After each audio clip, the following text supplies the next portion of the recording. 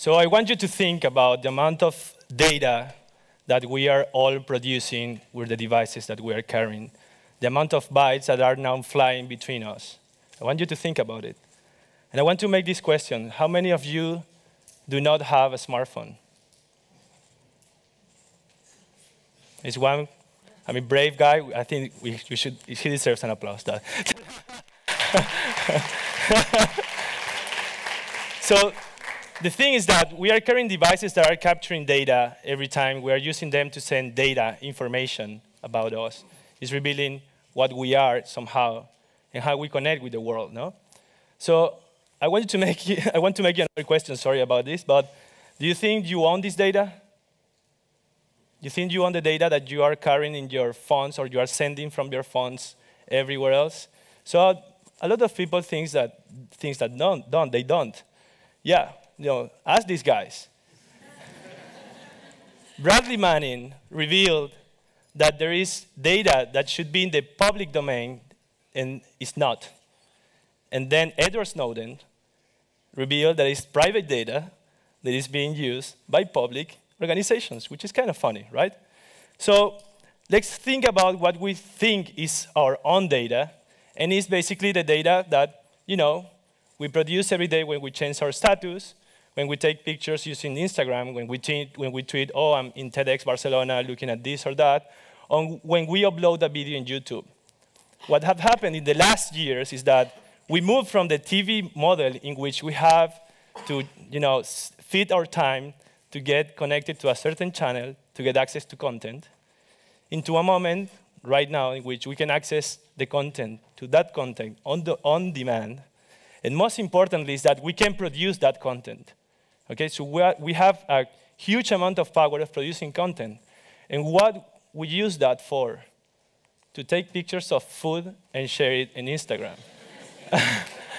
The thing is that, okay, good. What does it help?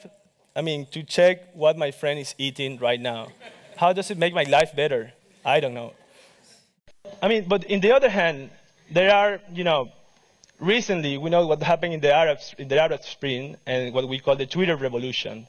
It mainly changed a government, and some people say that, yeah, it was Twitter.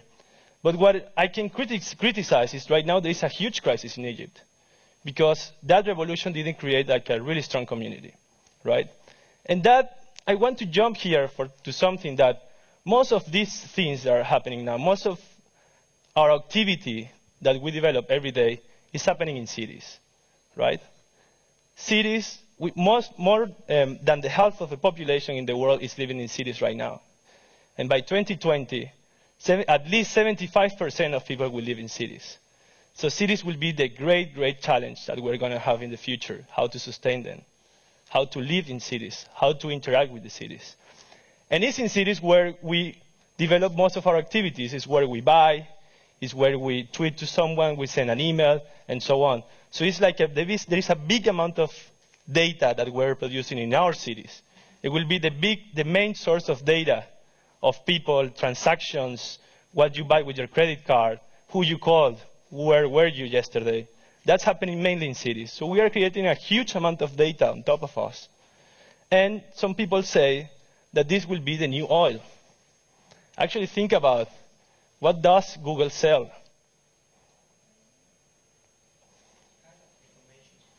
Exactly. They might have a phone, but they don't sell as much as iPhone or Samsungs in the world. Right? It's mainly that Google makes transactions with your data. Did you ever happen that you were emailing some friends saying, I like skateboards, and suddenly you are in a website looking for the news, and then you have an advertisement about the skateboards? It happens everywhere. Or you email someone about, I like Barcelona, and then you get like cheap tickets to Barcelona in a sports website. Someone is using that data. And some people is looking for businesses that will be created from that data. One of that big part will be what is being called today smart cities, which means that our cities will be smarter. We will have driverless cars. We will have streets that change direction according to our demands and so on. We will have a big layer of technology embedded in cities, and mainly we will not have to worry about anything because the cities will be super smart. And also, we will have things connected. We will have devices talking to each other, generating intelligence between them. The machine-to-machine communication. So imagine that your car will tell your fridge that you are in a way home, and it's going to defrost your dinner, right? So these kind of things. And there will be billions and billions of dollars and euros around these businesses. But there is one big question. Which will be our role? What are we going to do if the cities will be so smart that they will do everything for us? If our devices, they talk between them, and we cannot talk because they are talking between them, maybe we cannot interrupt the conversation, right? So we made ourselves this same question. I say ourselves is me, and a group of other 6 people that some people tell us that we should stop looking as a rock band and look at serious business guys. But yeah, we are some guys with some bird, and some of them they play in rock bands. That's the funny part. But we created the Smart Citizen Project, basically with the assumption that if we will have smart cities, we cannot have stupid citizens in those cities, right? The smart cities should be made by smart citizens. Otherwise, let's not make it. Otherwise, it doesn't make sense, right? So as I told you, all of you are a source of data, an individual data. But we take it into this in the level of the city. And when we look about the city, we were trying to approach, maybe not in the so individual level, but maybe thinking about houses and apartments, and how each house in the city could be a source of data of the street that is in front of it. It's not even the environmental data of your house. It's the data that is of the street or the square or the park that is in front of your house, right? So imagine the amount of money that one city council or company would need to put a sensor in every street of the city. First of all, they will buy super expensive sensors, environmental sensors. They will spend the same amount of money installing those sensors, and they will spend the same amount of money every year maintaining those sensors. And they will charge you, right? And then they will charge you for something that you don't understand. What is a sensor, anyways? Why do I need it, right? So for us, it's interesting that to start to create platforms that allows us to create that data in a conscious way, with our own permission, with the will of creating this data for the good of the city, and start to create a community, what we call the smart citizen. So we needed money, and we couldn't find it, and only in Spain. So we did a crowdfunding campaign in Kickstarter. We managed to get 507 people around the world that say, I want one of those things. I want to participate in this community. I want to make meaning of the data that I produce.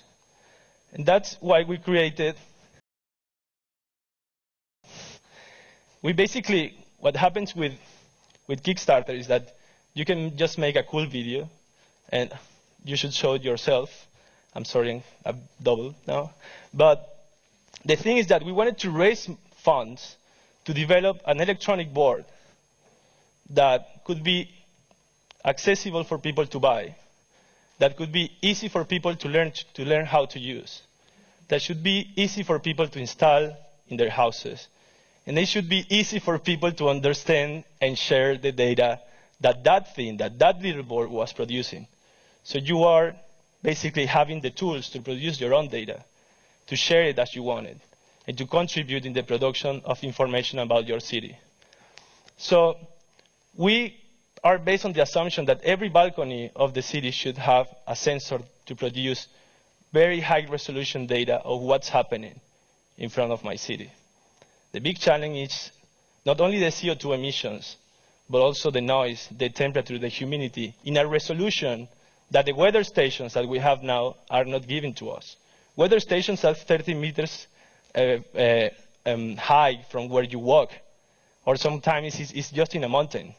So when you have like the CO2 levels of a city, it's basically maybe 50 meters tall, and you are walking with your kid, or you are biking somewhere, and that's not the data that you are receiving. So that's what the Smart Citizen Kit captures.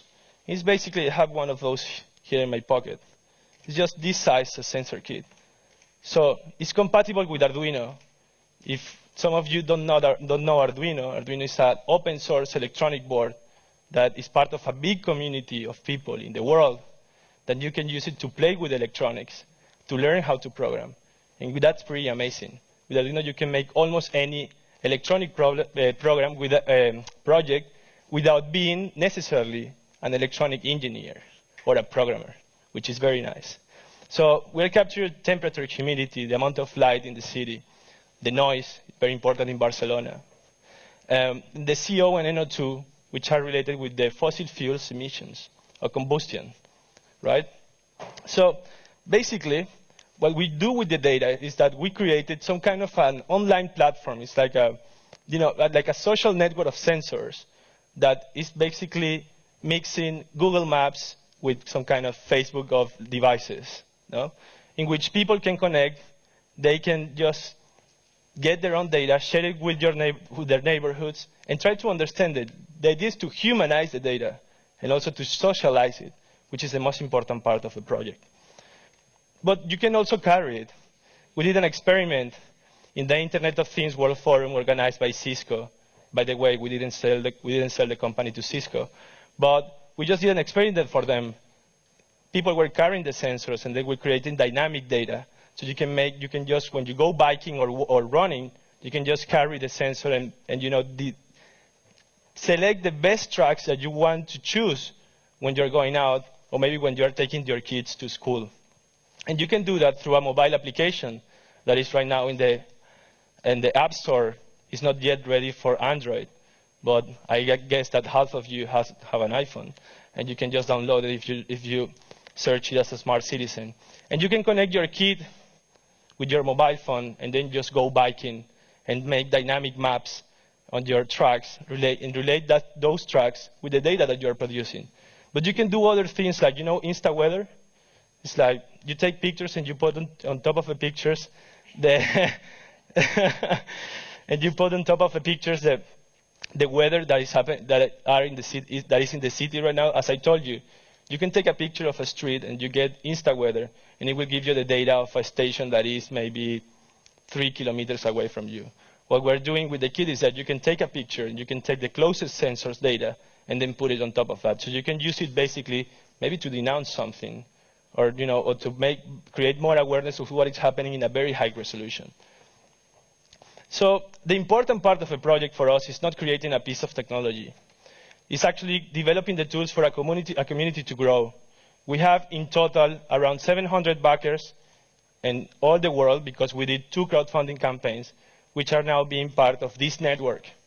There are cities like Amsterdam that are launching the Smart Citizen program in Amsterdam this next December. And they are starting with 100 participants. They want to make sense about what is happening in their cities. So I like very much this quote from Cedric Price in the 60s. Technology is the answer. But what is the question? We are giving you a little answer. That is, this may be a piece of hardware connected with software and a mobile application. But the question will be yours.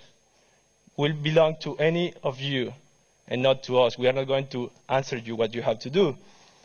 So we invite you to use technology to connect to your community, to create community out of it, to learn new technologies, to encourage you to learn more than what you learned so far. We invite you to know your environment in a higher resolution, in a higher level. We want you to have the capabilities to build your own applications from that data, to own your data and make whatever you want with it. We want you to be part of a data revolution. Thank you very much.